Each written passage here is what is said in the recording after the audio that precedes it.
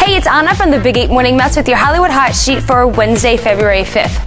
Well, police have been looking for the dealers that sold Philip Seymour Hoffman the heroin that led to his overdose, and last night they found them. Police arrested 4 suspects in the investigation of Philip Seymour Hoffman's death. Police were tipped off by someone who bought heroin from the same exact dealer that Hoffman did. The story is still developing.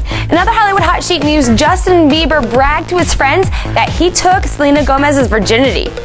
Real classy, Justin. Apparently, he bragged to a friend of his and said that he had sex with her back in 2011 and took her V-card. The friend said that Justin told him, "I knew she was in love with me when she gave me her virginity."